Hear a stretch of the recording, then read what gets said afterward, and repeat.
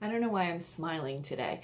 So, because I have some interesting news, and I knew this a while ago, but we're going to talk about it today. So, I have always been using a program for probably the last 5 years called Celtx, and in my courses I totally tell people go use it. It's awesome. It's not just the screenwriting software that used to be free, but it's also all these production tools.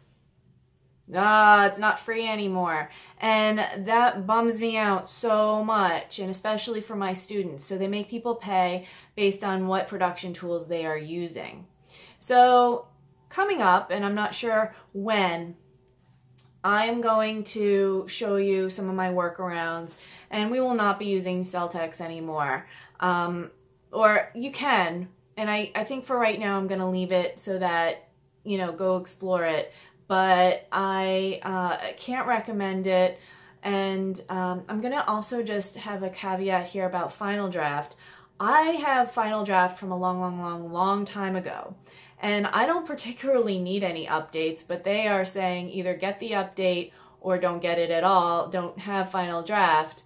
So I'm a little bit grr about that too, because I bought it, I don't need an update, I like the version I have, and they are kind of forcing the update on me, saying like, and I have the disc, and they're just like, we're not, I'm sorry, you can't use that.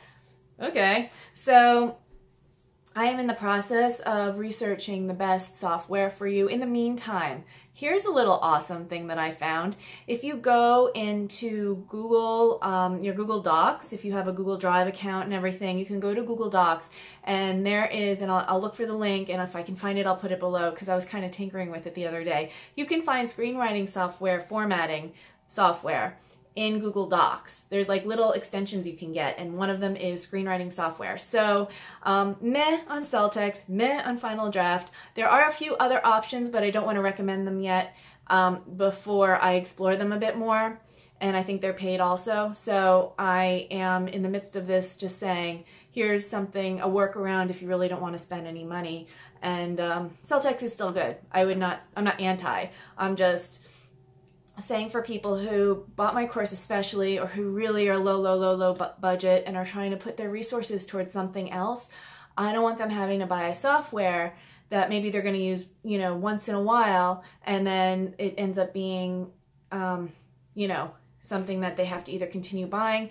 This whole Final Draft thing actually bums me out, because I have a script that I needed to open in a Final Draft format, and I did write it maybe 10 years ago, and the new software won't open it, and I can't get the old software. And thank God I still have a computer from like 10 years ago that will open it.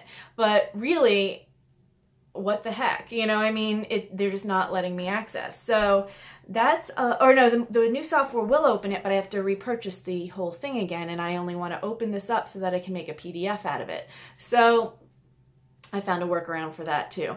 But that's a whole other story, but I just want to let you know Celtx is not free anymore. Blah. So anyway, that's it for today. Take care, and I will talk to you soon.